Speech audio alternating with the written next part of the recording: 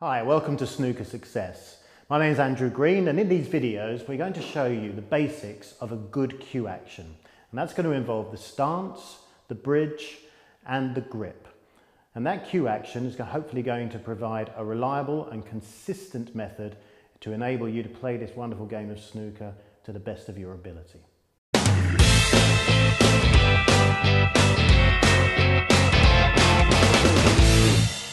So to form a good grip, you need to pick the cue up with the ring of the thumb and the forefinger. Your other three fingers then wrap around the cue to form a solid base for it. And one of the things that you really got to avoid with the grip is holding it too tightly, because that creates tension in the arm, or indeed too loosely. So let me show you that from a slightly better angle. The thing with the grip to remember is that we need to keep the cue as level as possible throughout it. If you're playing a power shot, you need to open your grip up as you perform your practice swings. If you don't do that, the butt of the cue is going to rise, and that's going to mean that you're going to be hitting down on the cue ball, and all things can happen then. You can put side on it and things can go horribly wrong. Let me show you what I mean. So I'm forming the grip and my stance, and for short shots, as I'm practicing them, I don't need to open the grip because the butt of the cue isn't rising.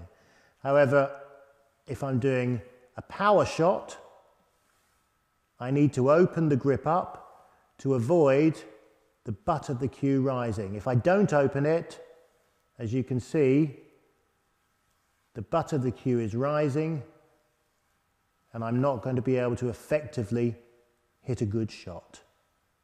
So for power shots, make sure that that grip opens and closes as you go through. One other very important tip with the grip: when you deliver the cue, make sure you don't tighten it.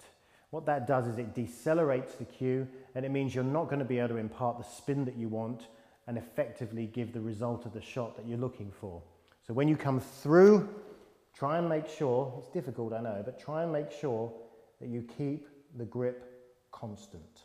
Don't tighten it as you go through and deliver the cue. And that's the grip. Join us again for more videos at www.snookersuccess.com.